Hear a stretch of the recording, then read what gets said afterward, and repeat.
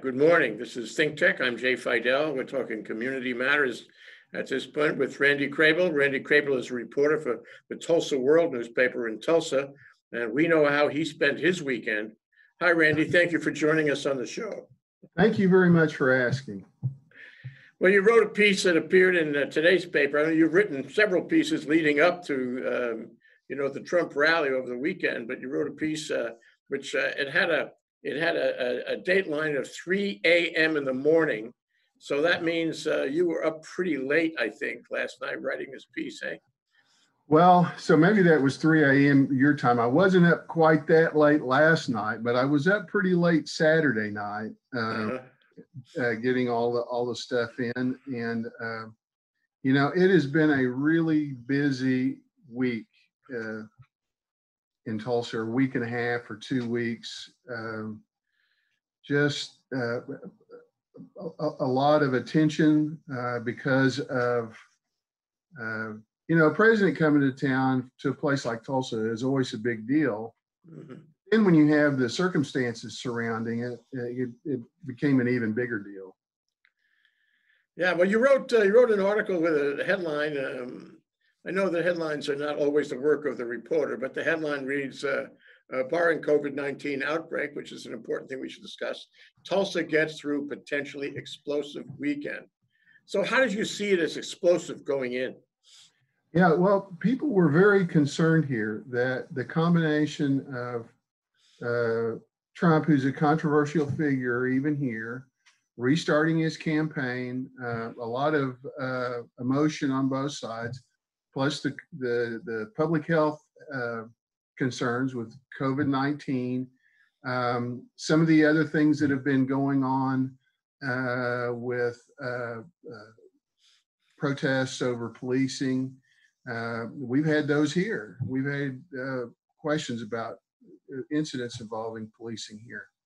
Now, the demonstrations we've had here have been almost entirely peaceful and orderly. Nobody's really gotten hurt or anything like that, unlike in some other places. But there was a lot of concern that it could get pretty dangerous here pretty fast. Yeah, well, but somehow Tulsa escaped that. To what do you attribute the escape? Well, we're still trying to figure that out. Maybe they just don't like Tulsa, but I mean, my sense is it's a combination of things. I mean, I think the Trump campaign oversold it from the beginning.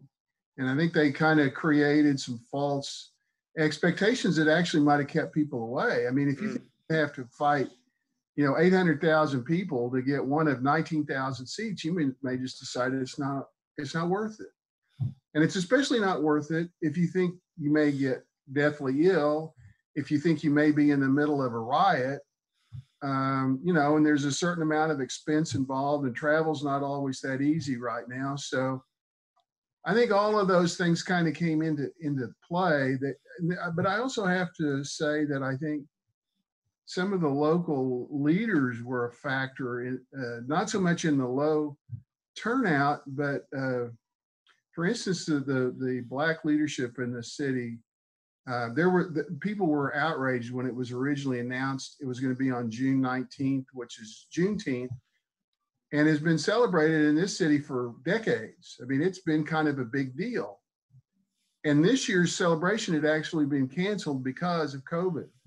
So now the president, who's not all that popular with the Black population, is going to defy all the public health directives and have his rally here. And people were really upset. And I had people calling me who were almost in tears because they were afraid that that their part of town was going to go up in flames, and they didn't want it. So anyway, they really worked to keep a lid on it, and they quickly organized a Juneteenth celebration. They encouraged everybody to go there instead of to the Trump.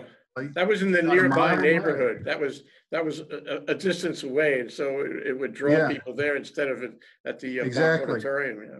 Exactly. And the way the rally was set up made it more difficult to have confrontations. They they blocked off about 6 square blocks in downtown where nobody could go unless you had a ticket or a credential, and you couldn't go in there and just kind of wander around. You had to go, you had to go directly from the entry point to the arena. So there was no mingling up close to the arena of the various factions or even Trump supporters. In fact, there were Trump supporters who complained that they couldn't, show their support outside, or they could, but they had to be like 2 or 3 blocks away. Good move. All of those factors kind of, and they brought in a lot of, they had police from all over. They had National Guard there, and so I think all of that factored into turning out to be a pretty quiet weekend. So do you think that's a really good news report? Because it had prospect of being explosive for sure. Mm-hmm. But do you think the waiver that the Trump campaign asked them to sign when they signed up kept people away, where they said they excused him from any liability if they caught the COVID? I don't know if it kept people away, but I think COVID-19 may have kept people away. I mean, so here's the thing: is that there, in my experience, at least around here, there are a lot of people who are Trump supporters, or at least loyal Republicans who don't want to vote for a Democrat, but they also don't want to get COVID-19 either. And they trust their doctors more than they do the politicians, and the doctors are telling them you can't do stuff like that. And so, I think I don't know what the number is, but I think there were a lot of people who, under other circumstances, would have gone to a Trump rally who decided it wasn't worth the risk. Mm. And I know that kind of runs contrary to some of what he was saying, and what his campaign was saying is that, no, it's fine. You don't have to worry about COVID or whatever. I think it was a little contradictory what they were saying. Yeah. Sorry about that. But there was some interesting reports on how many people showed up. I guess I got some of this out of your article. The fire department counted 6,200. The Trump organization counted 10,000, and we have concerns about their accuracy going way back to 2017. And then there was a story about how 1 million people signed up on the web. Right. And then there was supposed to be a big crowd outside, but it didn't materialize. So the Trump organization removed all the meeting paraphernalia from the outside of the auditorium, so it wouldn't be an embarrassment. And of course the TV shots showed the upper reaches of the auditorium pretty much empty. So this was probably I know it was a disappointment to him. He was making sounds like he wanted to fire his campaign manager, which actually he's threatened that before. A fellow named Brad Pascal. You're nobody if you haven't been fired by Donald Trump. Yeah, he's got 450 firings under his belt already. It's an all-time record. It's better than The Apprentice, as a matter of fact. Anyway, so did you go? Yeah. Oh, yeah. I was there. Yeah. So on the matter of attendance, we had a reporter there who's actually a sports writer. Our sports writers aren't doing a whole lot right now, so she was assigned to cover it. She's covered a lot of events in there, and I know how much it seats. We think it was about 10,000. That's where the 10,000 figure comes from. Fire Marshal said 6,200, and I have to tell you, I really think there were more than 6,200 people in there. And then I saw something where the Trump campaign said there were 12,000 people went through the metal detectors. So I don't know, whatever it wasn't what they expected. Yeah. What about the TikTok thing? Where reputedly people, in the TikTok organization, whatever that is, were signing up on I'm not really going to go, but I'll just sign up in order to, stuff the ballot box. Well, there was an online effort, and I guess now a woman on TikTok has gotten a lot of notice for starting this, but I don't know much about TikTok either, other than it's just another social media platform. Which I guess appeals a lot to fans of Korean pop music, and somehow they got involved. But there was an attempt to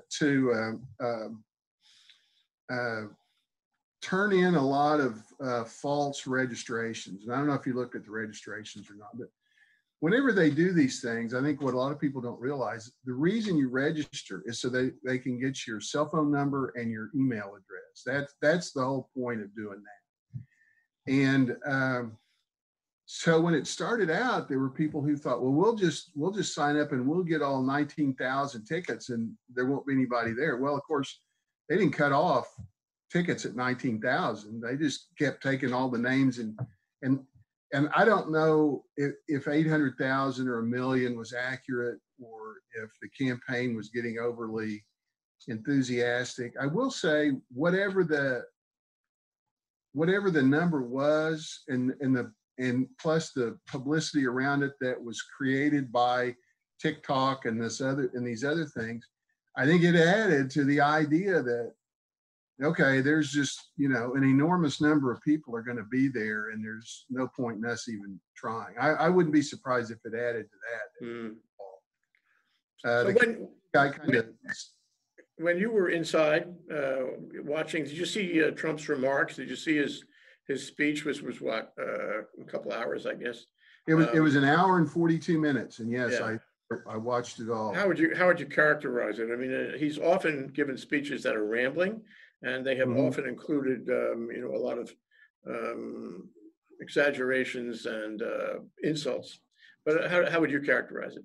Well, it was interesting, I guess. I mean, here's the thing about Trump in person: he can actually be pretty entertaining, telling stories and stuff. Of course, they're all about. I mean, they're all self-directed, But the other thing about it is that he's the president of the United States. He's not breaking in a stand-up routine for the club circuit, So when he talks for 15 minutes about, why he might have looked shaky on that stage at West Point, and the whole point of the story was to, attack the credibility of the press. It seems like, why are you doing that? And I think most people either there or watching it either didn't know what he was talking about, or they'd already forgotten. People didn't remember that incident, I don't think.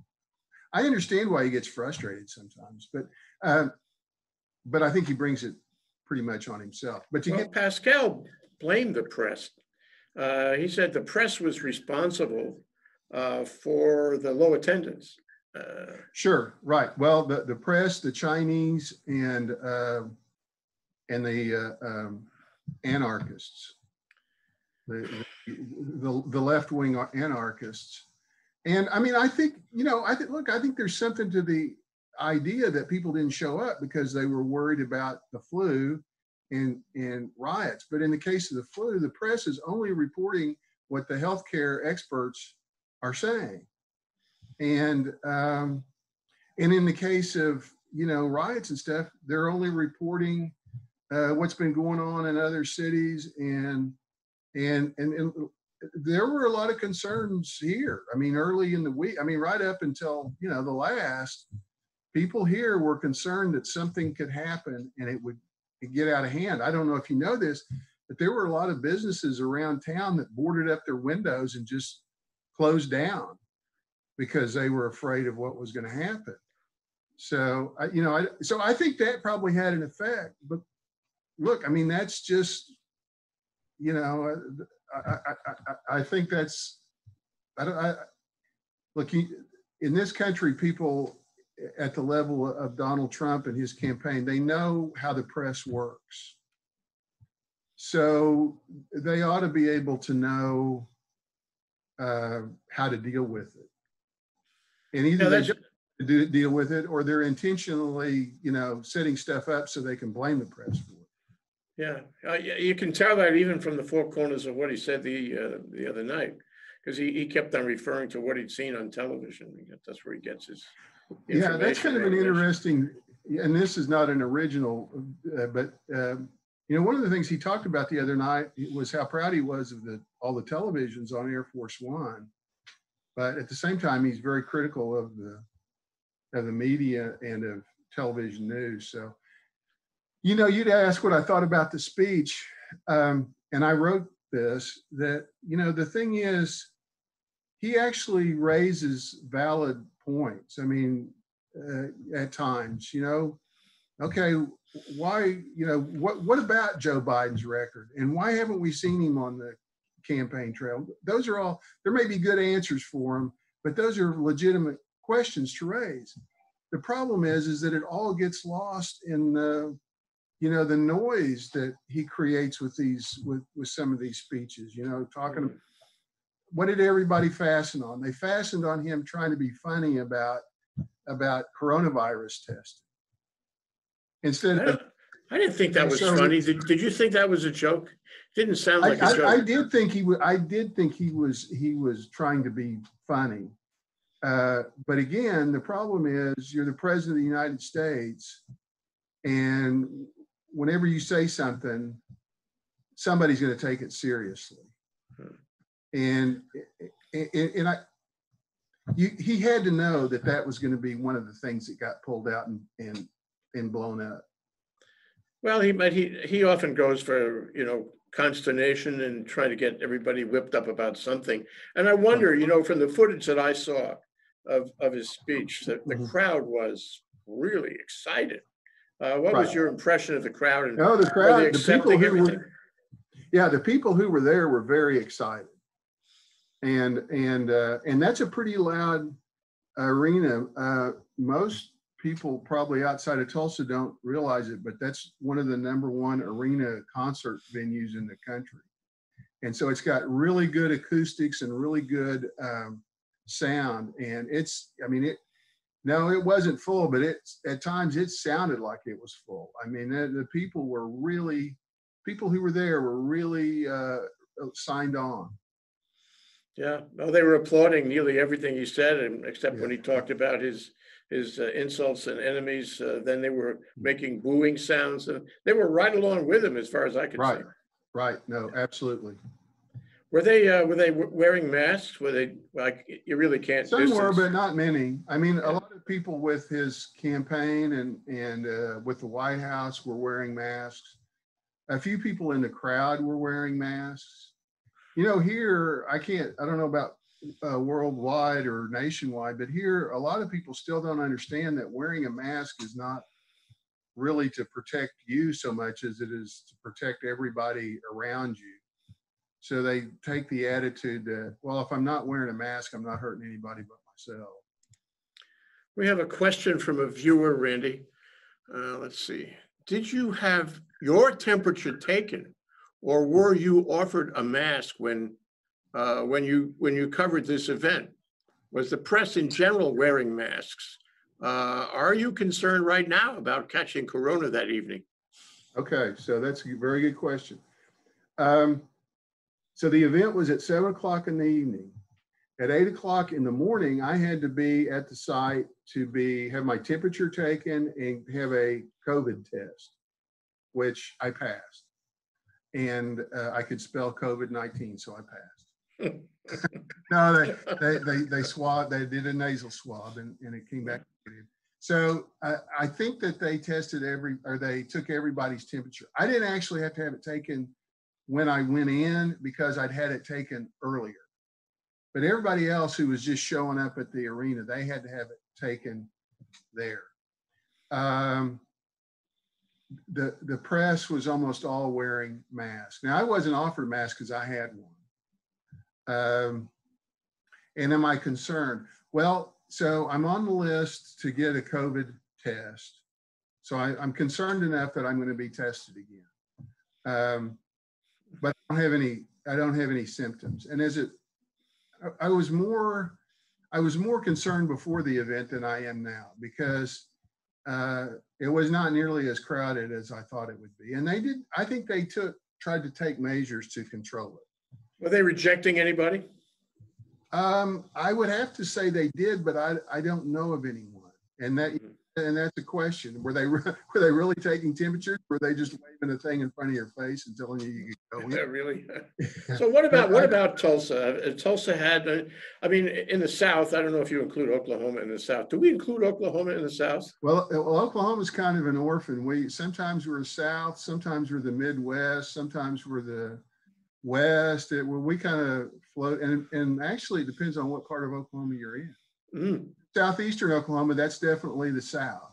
If you're west of Oklahoma City, that's definitely the West or the Southwest. So interesting. Yeah, we were all in over the weekend. We were all singing from the Rodgers and Hammerstein play. It's a catchy tune. Yeah, right.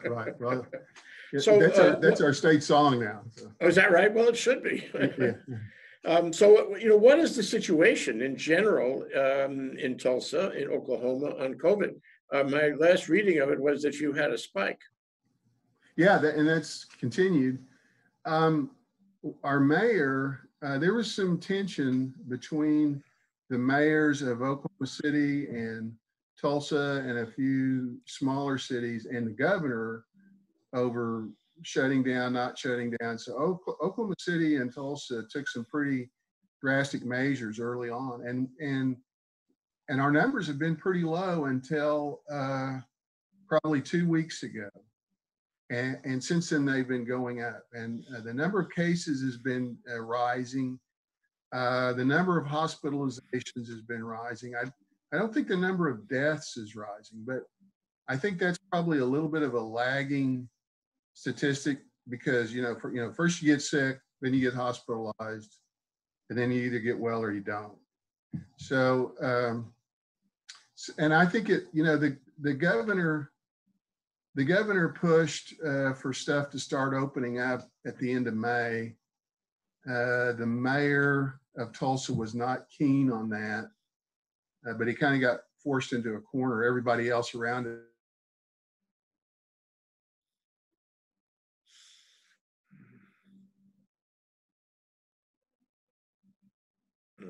Something along the lines of we've had two factories. We've actually had two factories close here. One of them makes school buses and the other one makes appliances. And they've had to close because of COVID outbreaks in those plants. So that can cause a spike. Actually, one of the biggest sources of COVID in Oklahoma is a county out in the Oklahoma Panhandle, which is pretty sparsely populated. But because it's sparsely populated, they have a big meat processing plant out there. And everybody in that meat processing plant got sick. No surprise there. So what about was it the mayor wanted to put a curfew on and a judge rejected the curfew? Well, it wasn't a judge. The mayor here, I say the mayor, the city, the police department was going to impose a 10 o'clock curfew on the area around the arena. And apparently the president called him and said that was unfair to his followers. And so they so the next thing we know, the police are putting out a press release that says the curfew has been lifted at the request of the Secret Service. And which seemed, I mean, I don't know anything about these things, but I was surprised that the Secret Service would want to lift a curfew. But anyway, so that's what happened with that. I'm not sure in the long run it made a whole lot of difference.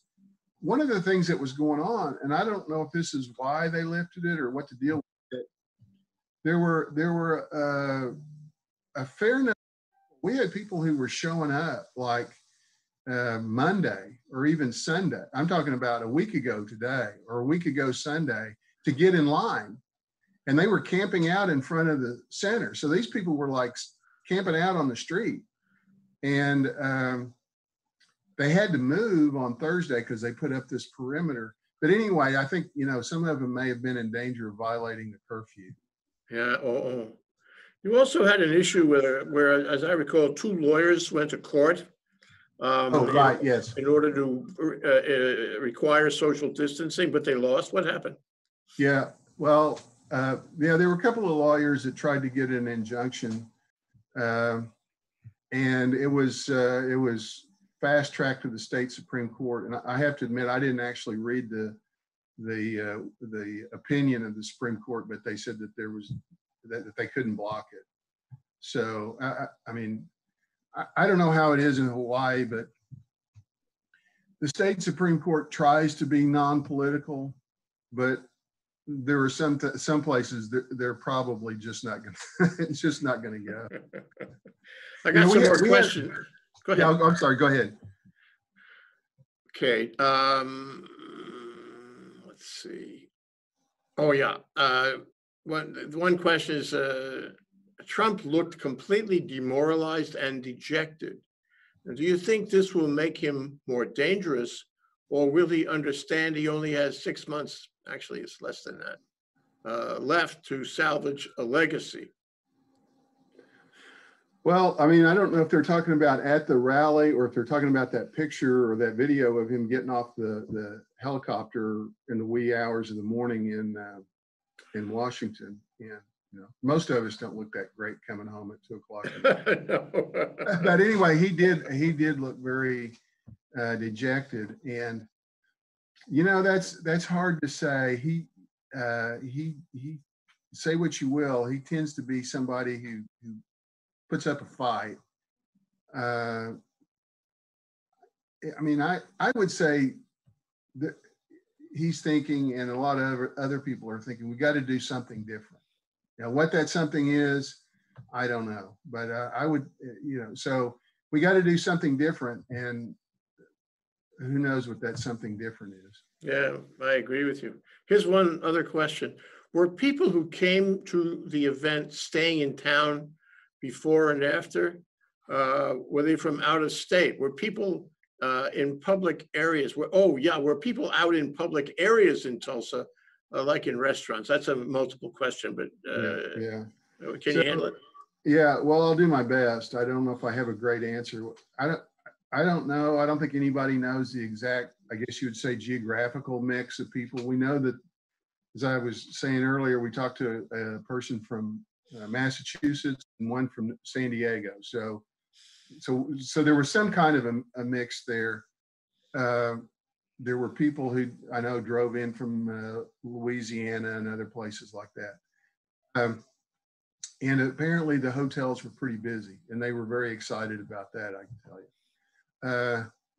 And they would have been in restaurants. And so, yeah, I mean, and that was one of the big concerns about the whole event was, we know we're going to have some number of people coming in, and then we're going to have some number of people leaving.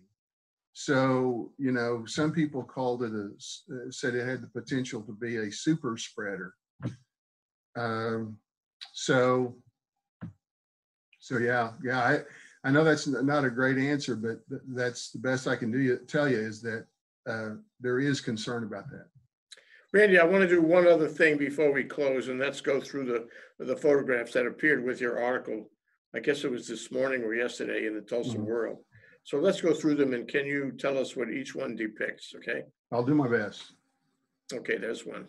Yeah, well, that's Donald Trump standing on the podium at the Bank of Oklahoma Center. That is a person, that's a protester, an anti-Trump protester.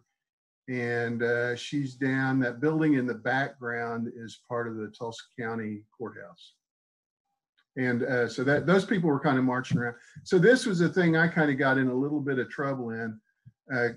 So the person on the extreme left is the chief of the Sac and Fox Nation in Oklahoma. The guy next to him with the glasses on is G.T. Bynum. He's the mayor of Tulsa. And then you have the lieutenant governor. Behind Trump, you can't see him, is Senator James Lankford.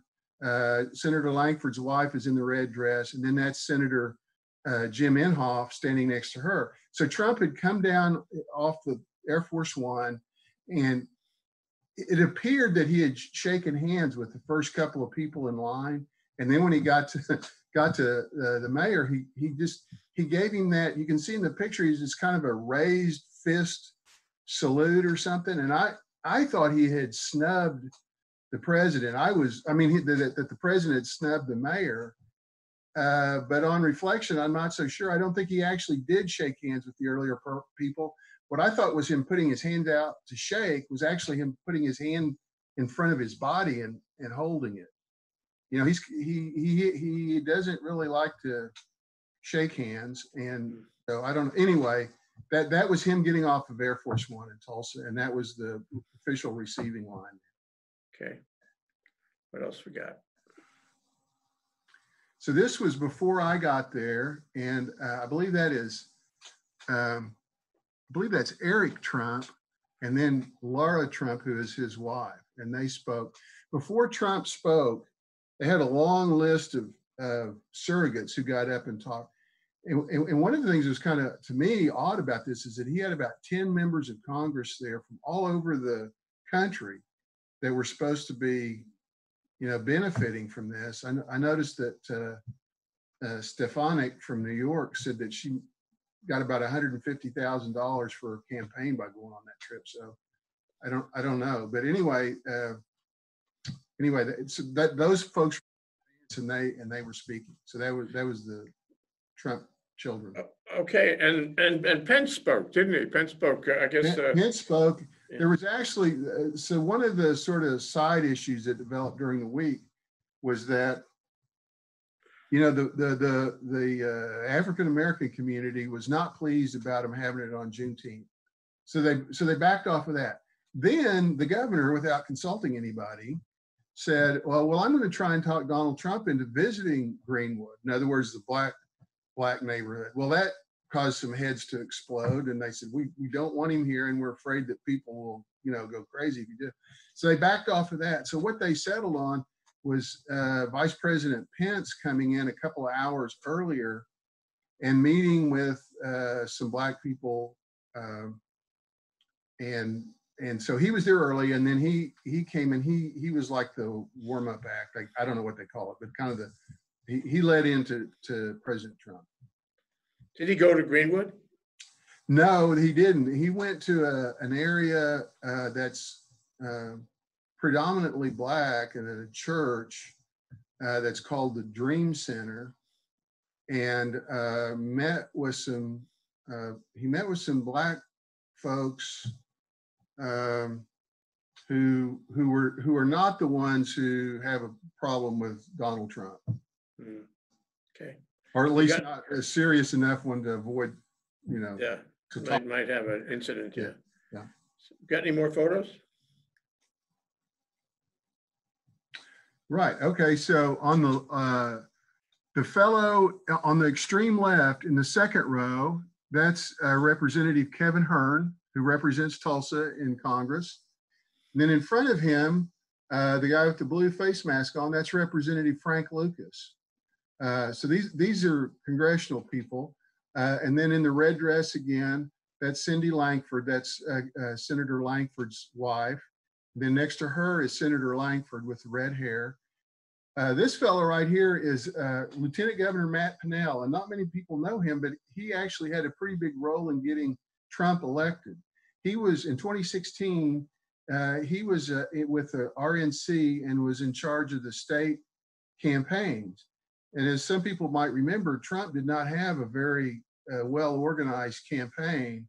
So it was up to Matt Pinnell and some other people with the RNC to get people mobilized in places like Michigan and Wisconsin and Pennsylvania and North Carolina, those states that they won that made the difference in the election. Now, his reward for that was that he lost his job. So.